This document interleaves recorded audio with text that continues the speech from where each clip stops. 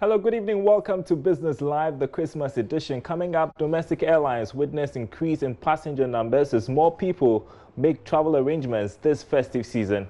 Also coming up, Ghana Chamber of Commerce and Industry cautions Chinese against evading Ghana's retail market. And we join the entrepreneur behind Ghana's first solar-powered mobile van, meeting across beauty needs. That's on the Joy Business Van. Do stay with us. Tonight, domestic airlines are reporting an increase in passenger numbers this festive season. The numbers are expected to go up further in the coming days as more people make travel arrangements for the holidays. Sheila Tamaklo reports. To help ascertain to what extent demand for air travel has increased, we joined domestic carrier Passion Air as they checked in passengers for the 11:30 flight to Tamale. As the minutes passed, many passengers begin to troop in to check in for their flights.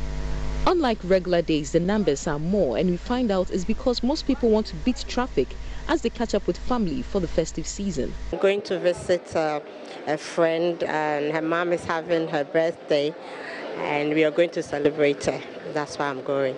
Okay, that's fun. But why did you go by the usual bus, but you decided to go with the plane?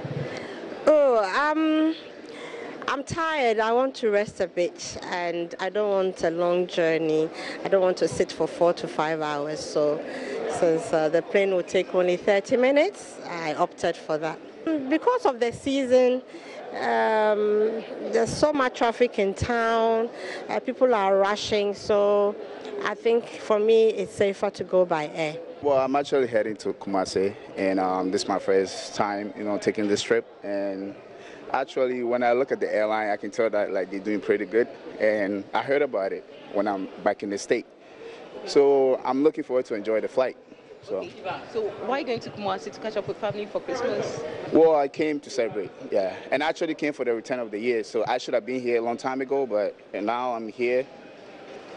But the further I'm here, I'm still here to enjoy with the family as a Christmas, here to celebrate. We can see you are all set, packed up here. Yeah. Where are you heading and what are you up to?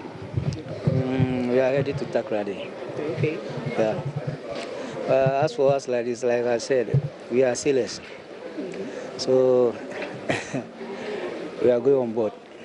Oh, okay. So is that to say no Christmas for you, or you are going to have yours on board as part of work? Exactly. We are going to have it on board as well. Okay. Demand is so high that the airline had to introduce additional flights to accommodate the numbers. But that is still not enough. There are still a lot of standbys hoping to catch a flight should someone miss their flight, as the airline is fully booked.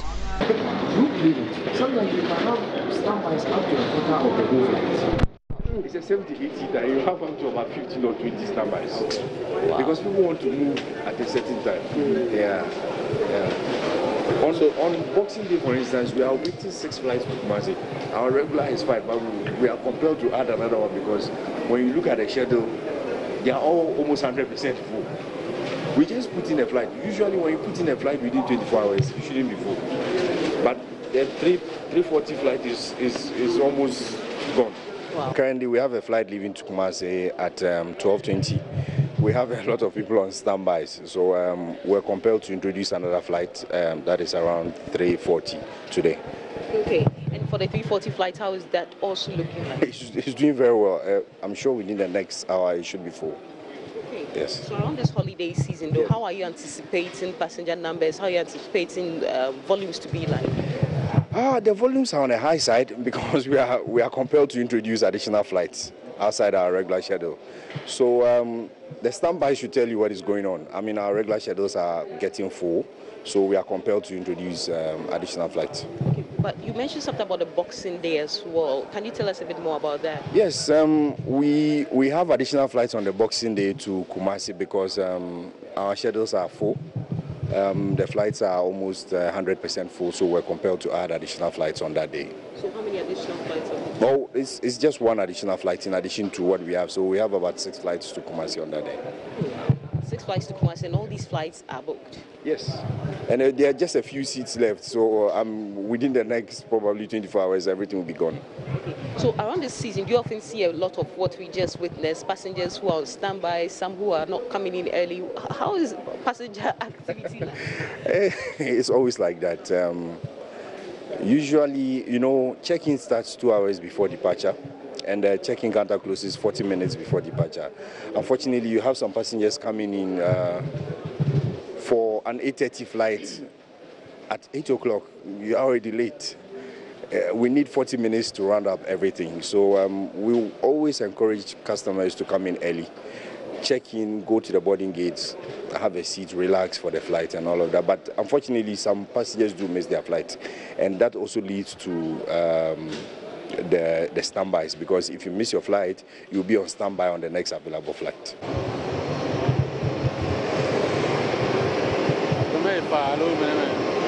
So the airlines expect their busiest days to be paced all along the holiday season. However, the peak days are close to the weekends. That's Thursday, Friday.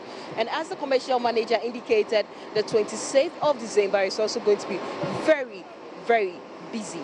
So for you looking to travel within this period, well, you should look out for this warning and do your best to probably book ahead of time so that you don't miss your flight or left behind. Reporting for Joy Business from the Kotoka International Airport, my name is Sheila Tamaklu. Chinese investors have been cautioned against invading Ghana's retail market. President of the Ghana Chamber of Commerce and Industry, Dr. Nana P.J. Danko I, gave the warning at the opening of the Ghana office of Chinese printing house Etan Group Ghana Limited. There is more in this report. President of the Ghana National Chamber of Commerce and Industry, Dr. Nana P.J. Danko I, has urged Chinese investors to warn fellow citizens against invading market spaces legally preserved for locals. With over 20 years of protracted agitation between the Ghana Union of Traders Association, GUTA, against foreign retailers, President of the Chamber argues the trend must stop. He was speaking at the launch of the Ghana office of the Chinese printing house Etan Group Ghana. Seriously, the ease of doing business in Ghana has improved tremendously. And I want to urge my colleagues from China to tell them, the other colleagues, to bring their businesses to Ghana and advise those who are competing with this petty trading and all that with our fellow Ghanaians to stop. I want to repeat, they must stop that. Meanwhile, the Ghana office of the Chinese printing house is expected to lead in the print out of Ghanaian textbooks with 100% local content. Here is the chief executive for the Etan Group Ghana Limited.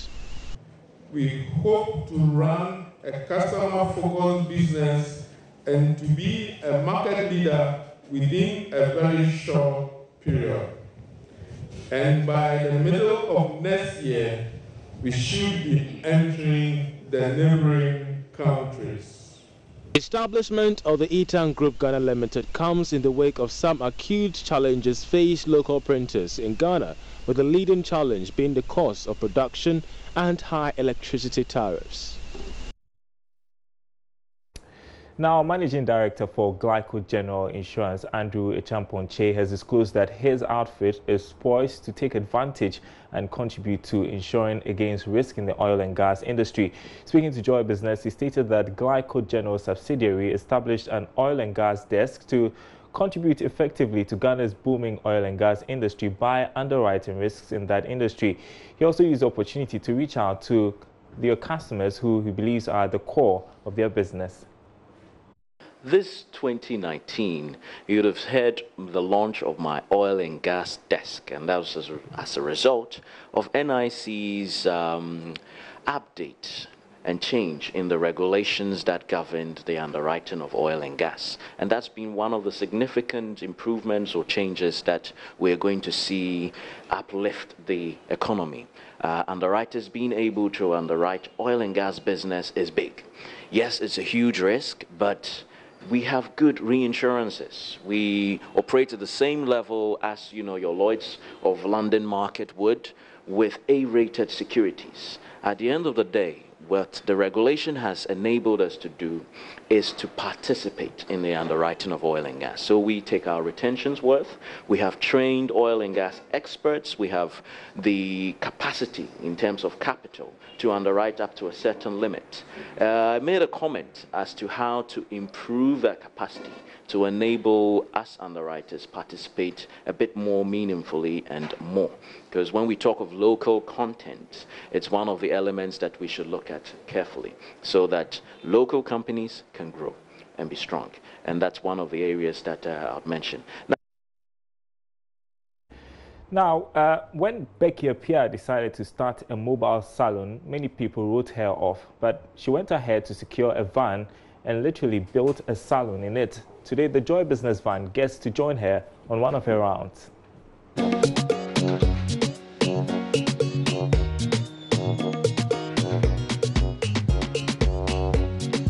Becky Appiah Express's Salon on Wheels is on the road. This is said to be Ghana's first mobile salon. It's operated by Becky Appiah. Ladies first. Yeah, thank you. Thank you. The Salon on Wheels. Yeah. Wow, this is... Backup Salon on Wheels. Backup Salon on Wheels. Yeah. This is... I've never seen anything quite like this before. Yeah, this is actually first in Ghana. First in Ghana? Yeah, and it's made in Ghana as well. So who put all of this up? I mean... Me, myself. No, that's not true. That's very true. Yeah, that's not true. Yeah, very true. From wow. It was an empty van and I put everything together. Didn't believe it at first, but this is Becky's innovation. A solar-powered van fitted with everything you'd see in a typical salon, plus a foot pump tap system and a fixed dryer, all designed by Becky. And there is even more. This is our TV, this is solar TV, this is a fridge. The solar panel. Everything, yeah. Panels are up there, so this are LED solar lights, customized actually. This is a solar fridge. The fridge? Yeah, I have drinks, I have water, I have chocolates, yeah. Oh, and that's wine too. Yeah. And there's chocolate. Yeah, this Bailey's actually. Woo! Yes. Becky used to sell hair attachments for ladies way back in school. It's a ladies' thing, and we always have to make our hair. Why not try to put something together instead of just focusing on school? Because, you know, I go to school and write exams, I feel, don't disturb my father, insult and insult and insult. You know, it's not like my brothers are doing well and I'm always failing.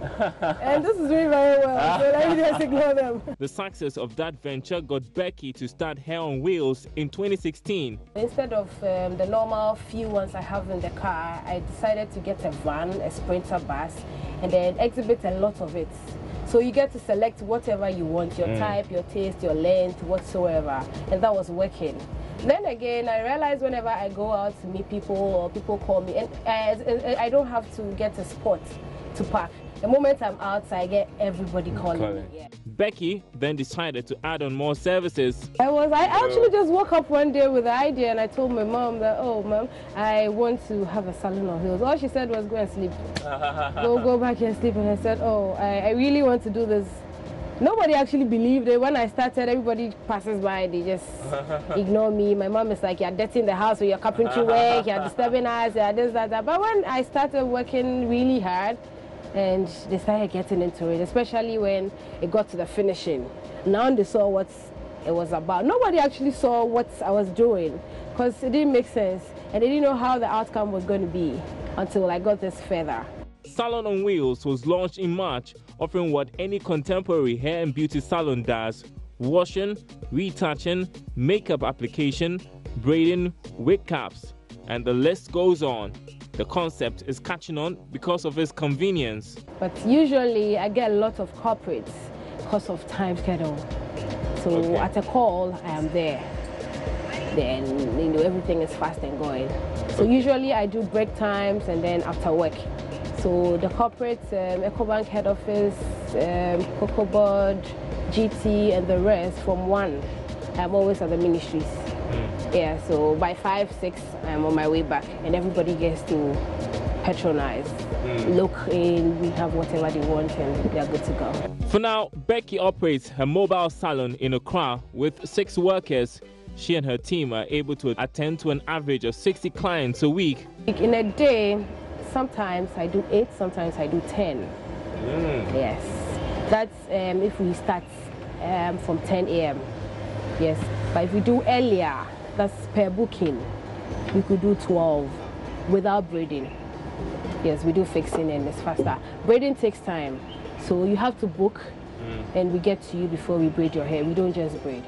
And she keeps adding on more customers thanks to referrals and social media. It's been a smooth ride so far for Becky, who aspires to be a chartered accountant in future.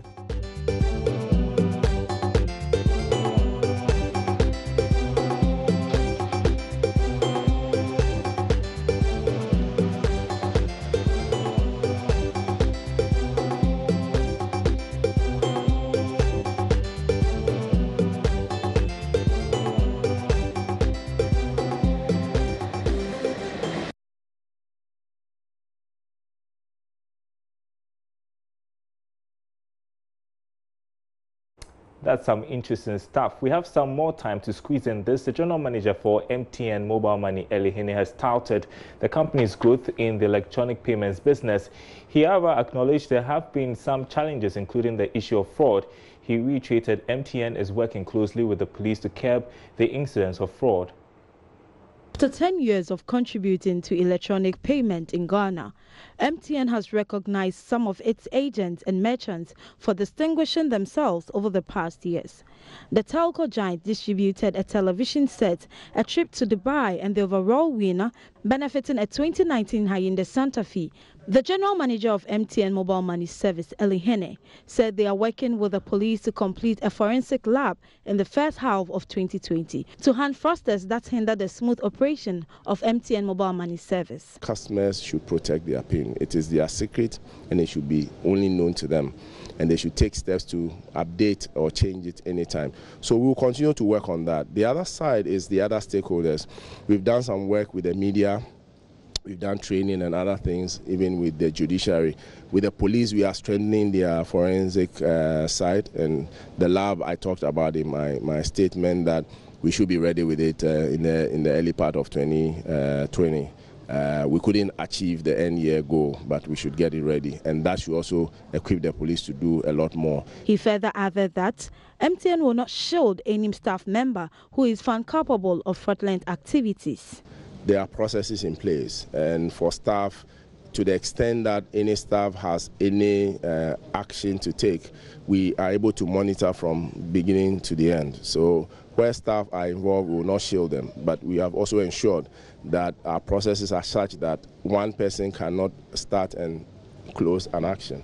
So it might take a collaborative effort. So that's also the ways we have taken to ensure that even at that level, we have taken away any opportunity for people to misbehave.